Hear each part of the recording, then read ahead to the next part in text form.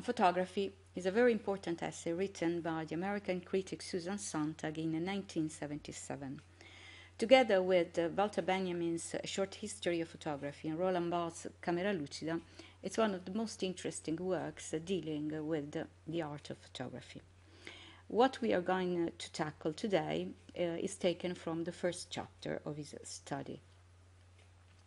And the first element she points out is what realism means, what a realistic view of the world is. Basically, it's connected to knowledge. And in order to understand, knowledge must be connected to information too. So photographs are considered pivotal in this because they give information. But we have to go deeper into this. For sure, photographs are extremely important to spies, meteorologists, coroners, archaeologists that need evidence of what reality appeared at a precise moment. But there are also situations in which photographs are more similar to fiction and their information is more similar to fiction than other sources of information.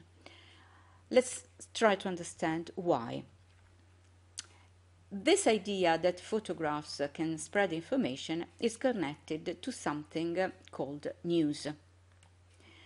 There are different newspapers, and the use of photographs in newspapers also shows us what their target readers are. For example, the American Daily News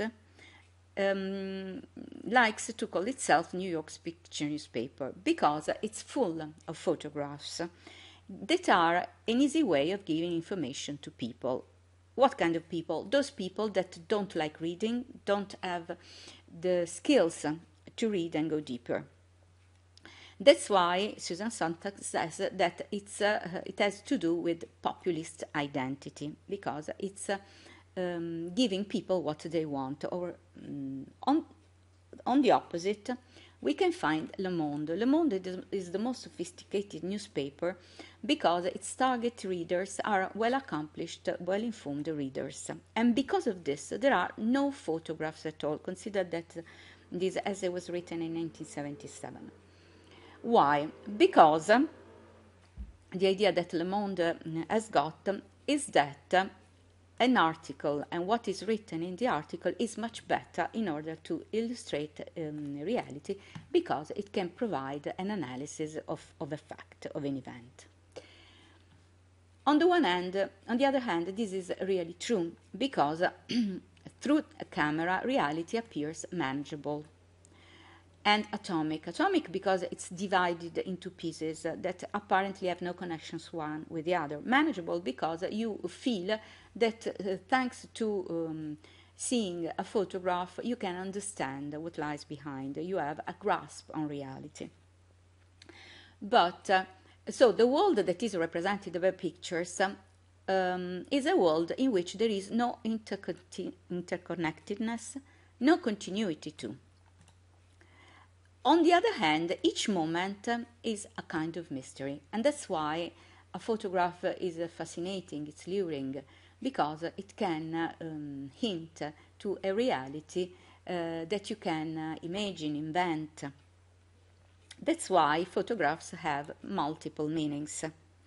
And that's why they are a potential object of fascination. Nowadays, our society is absolutely charmed by this object, by photographs that have replaced written texts. So, what does a photographic image say? There is the surface. Reality cannot be shown in a different way, and you have to imagine what it might be. Go beyond it. But while going behind it, we don't have many other pieces of information.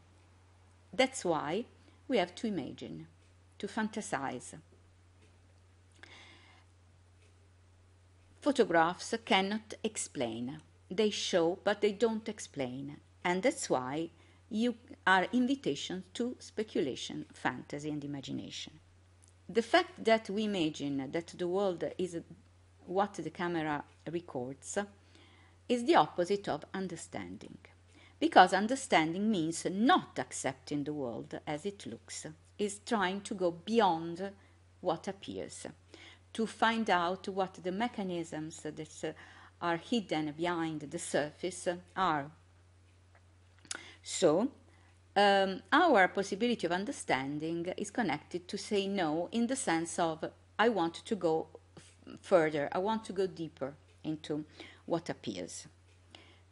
That's why Susan Sontag says we will never understand anything from photographs, even if there might be very interesting photographs, such as those depicting the squalor of New York in the 1880s, that tell us a lot about the urban poverty in the late 19th century that was similar in America to what it was in England and was perfectly described by Dickens. But even if this is true, very often the camera represents reality, hiding more than showing. That's why, for example, Brecht said, photographs of the Krupp works, and Krupp is a center for German center for rearmament, a factory, doesn't say us anything about the way it is organized. So, understanding is based on knowing the mechanisms of something, the way they work. And this takes place in time, must be explained in time, so it must be narrated, it must be told, not shown through the sudden image of a photograph.